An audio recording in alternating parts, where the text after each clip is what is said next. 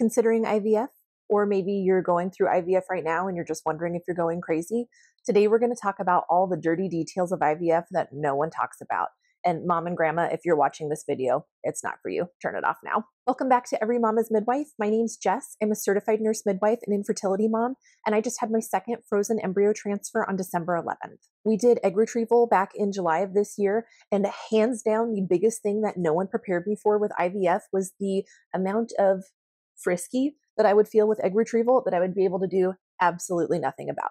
Let me explain. When you prep for egg retrieval, you inject yourself with a ton of hormones to encourage your ovaries to make 20 or more eggs at one time. The clinic will warn you not to have intercourse while you're going through the egg retrieval process, just because if there's sperm up in that area when they're doing egg retrieval, it can mess up the pre-implantation genetic testing of your embryos later, but also because of the risk of ovarian torsion. Because your ovaries are swollen to a much larger size than normal, they don't want you to do anything more vigorous than walking, so no vigorous exercise, no intercourse. If you did have intercourse and your ovary flipped or torqued, then you could lose blood supply to that ovary and you could lose the entire ovary. But just think about the times when you are ovulating and you see your husband and he's looking a little bit better than normal, and all those feelings that you have, and multiply it by about 20, and you can't do anything about it. It's like you're a high school girl and you just saw Twilight for the first time and you're frantically Googling images of Robert Pattinson again. Not that I did that. I was feeling so overwhelmed with these feelings that while my husband and I were driving back and forth to monitoring ultrasounds, we actually started workshopping a romance novel together. My husband's a writer. And during the process, I wrote out the romance scenes and literally wrote the entire novel. He's actually editing it for me, and I think we're going to post it on Amazon. I'm literally not making this up. It's about a sexy lumberjack. The second thing that no one prepared me for with IVF was the estrogen headaches. Everyone loves to complain and moan about how terrible the progesterone and oil injections are, but honestly, I will take a progesterone injection any day over an estrogen headache. When I prescribe estrogen to postmenopausal women, it's usually not more than 1 milligram a day.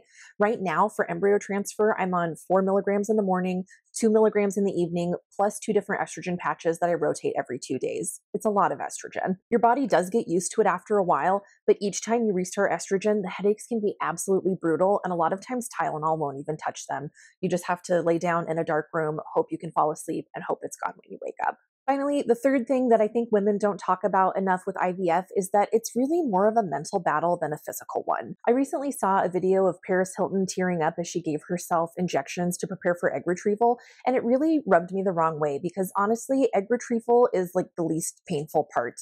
Yes, you have to give yourself lots of shots, but they're just subcutaneous into your belly fat with teeny tiny itty bitty needles. They really aren't even painful. Because she used a surrogate, she didn't even have to do the most painful part of IVF, which is the progesterone and oil injections that you do for embryo transfer. Honestly, though, if you've been going through infertility for a while, you are probably so much more tougher than you realize. You have probably been through a lot already.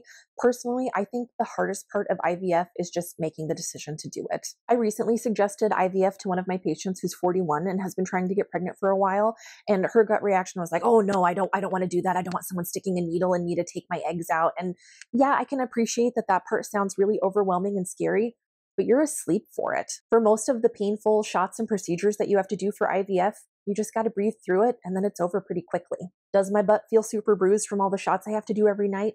Yes, but in the grand scheme of things, it's just not that big of a deal. What's harder is waiting to get that date for egg retrieval, waiting to get the date for embryo transfer, waiting to take your pregnancy test. But if you've already been through waiting for a baby for months or even years, you can probably handle anything that your reproductive endocrinologist is going to throw at you. Anyway, I hope you found this video entertaining, if nothing else. If there were other surprises or symptoms you had with IVF that no one warned you about, please drop them in the comments.